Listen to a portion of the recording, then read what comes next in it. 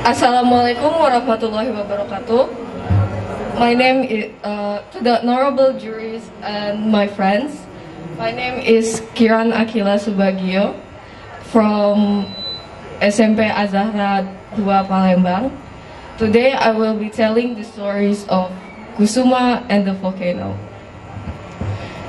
Once upon a time, there was a king and his queen who fled to Mount Bromo.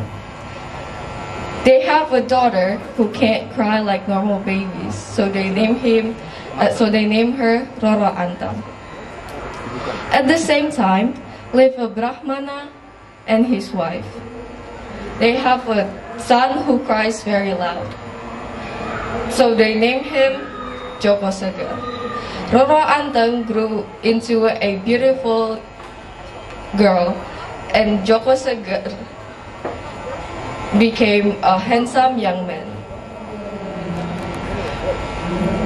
They got married and made a new village named Tengger, a combination of their name, Roro Antang and Joko Seger. After a few years of marriage, they still have no children, so Joko Seger meditated in a cave, begging the gods to give him children. One day, the gods finally agreed to give him 25 children.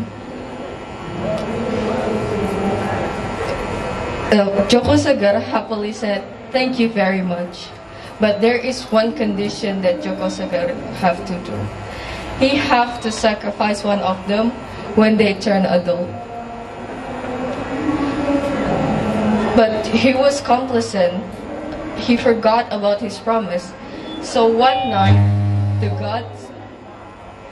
gods entered his dream to remind him to fulfill his promise. "Joko Seger, you have to keep your promise, or else the mountain will erupt and destroy everything."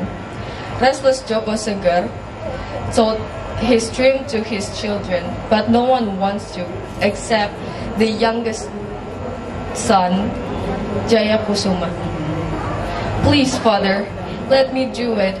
I love our family and the people of Tengger, but please,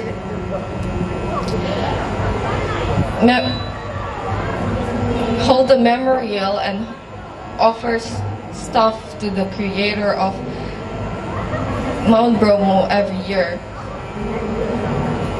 He finally threw himself to the crater of Mount Bromo. The people were sad for losing such a nice guy.